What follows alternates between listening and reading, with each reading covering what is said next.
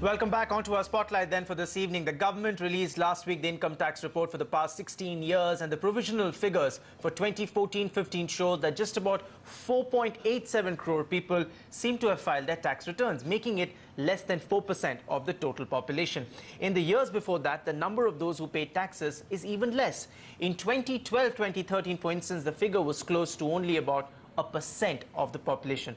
I'm now joined by corporate tax lawyer H.P. Ranina. Thank you very much, sir, for joining us here on The Big Picture. So tell us, your first observation, because how dire is this problem when we have a country, with major developmental agendas and government looking at raising revenues, less than 4% seem to be paying their taxes. How big a problem do you see this being, sir?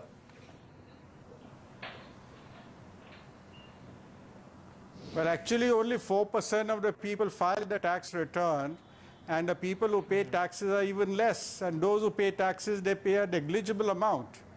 Now, this is something which is really surprising, because in a large country like India, where millions of people spend huge amounts of money just on their mobile bills, telephone bills, and other expenses, people who travel abroad. Last year, more than 4 million passengers traveled between Bombay and Dubai, and Delhi and Dubai. Now, this itself shows that there's massive tax evasion in this country, and the government department is simply not in a position to track down the tax evaders. Now, these are issues which need to be sorted out. You can't just allow this to happen. Right. People talk about black money abroad, but as the vice chairman of the SIT said, the black money abroad is because there's black money in India. There's black money right under your nose. Unaccounted money you're sitting on right under your nose, and nothing is being done. And there are millions of people who openly spend money and they don't care a damn about it. Absolutely, sir. And if you were to stick to that point of evasion, sir, and if you were to go by the assessment year 2012, 2013, and from there we can basically extrapolate, these are numbers that I want the viewers to digest, because it shows that people having income of over 1 crore rupees, only 7,515 people file returns. For people having incomes in the range of 5 crore to 10 crore rupees, only 655 returns were filed. And for people having incomes of over 25 crore rupees, a laughable 26 people only had filed their returns. So, sir, something is seriously wrong, with this data that has been thrown up.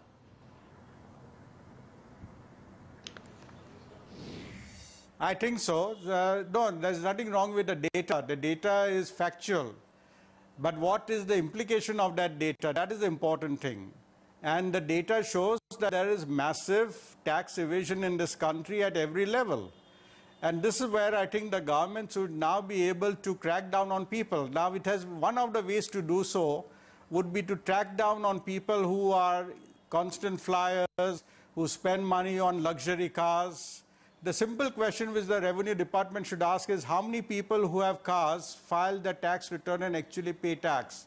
Because today, to maintain a car with a high cost of fuel and the cost of maintenance, it will cost a person at least 25,000 rupees a month just to maintain one motor car. And there are many families who have multiple cars in this country today. Now the question is, how many of these guys who are having so many cars or who travel abroad constantly, how many of them file returns? What is the income which they disclose, and what is the tax which they pay?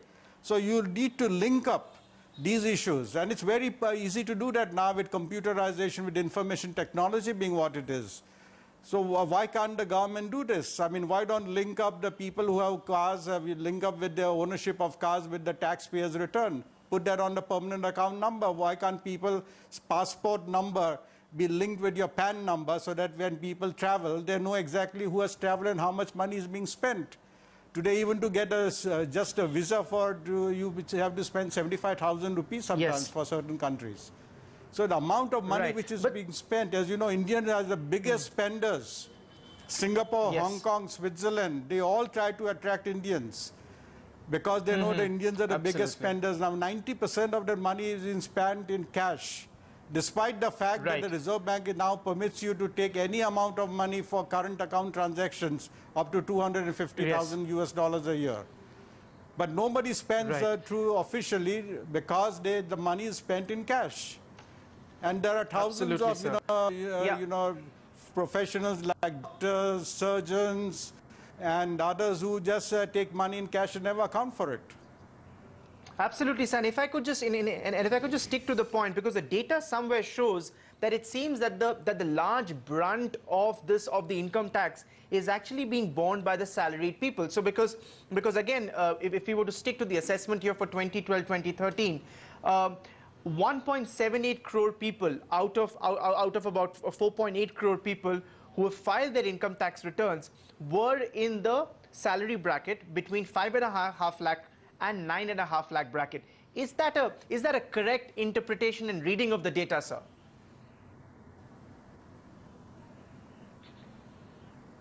Well, that is a correct interpretation, but that only shows that it's only the salaried employees who don't have a choice, who don't have an option, because tax is deducted at source. They are the guys who are paying the tax, and they are the persons who are therefore filing the tax returns.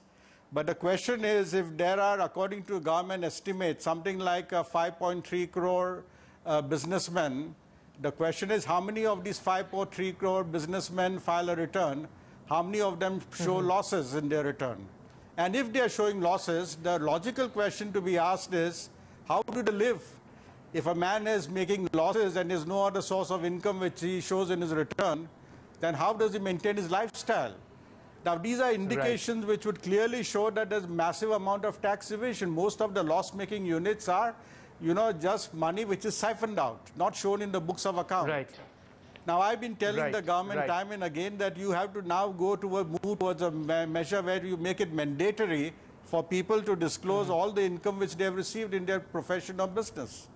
And this is something which can be done if you want to track down the tax evaders. Right, because sir, for the longest time, the income tax department has been trying to plug these loopholes, has been trying to expand the tax base. They've also come up with some very strong penalties, failing if you do not file your tax returns on time. But despite that, somehow that has not worked. Can you identify for us 2 or 3 of the key loopholes that you see in the system that we follow right now when it comes to disclosing and returning of income tax returns?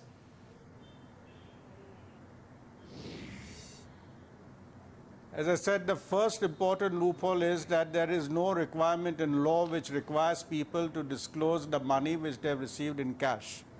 Now, you can simply make a law to say that all receipts, gross receipts, have to be accounted for and put in your bank account. And if any person is found to have cash money outside his books of account, that will be deemed to be his concealed income, and that will be taxed at the maximum marginal rate of 30% plus surcharge plus education cess. So this type of law needs to be made. Now, if you want, for example, goods and services tax to succeed, again, the gross revenues have to be accounted for. Now, today, every shopkeeper, when you go to a shop, he tells you that, look, if you want a bill, then you'll have to pay the VAT, 15%, 12%, 15%. And so people say, okay, don't prepare the bill and just give me the money and you pay by cash. Now, unless this is stopped, and that can be done only by proper legislation and proper monitoring, it's very easy to do. It's not that it's very difficult, because today it's difficult for people to just take money in cash. And that's what they do all the time. 90% of all transactions are cash transactions, which has to be curtailed. Now, for example, government can start by saying that everybody who wants to buy petrol, diesel or CNG will have to pay only by a credit card or debit card, because all the petrol pumps are controlled by the government, HPCL, BPCL, IOC, etc.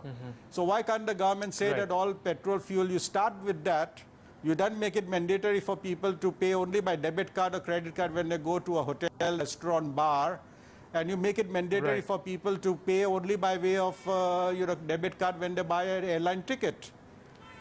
Today, there are people like Amazon who clearly, openly, canvass and advertise that Indians love cash, and they want cash on delivery. Now, that has to be stopped. All online payments should be made only through debit card, credit cards.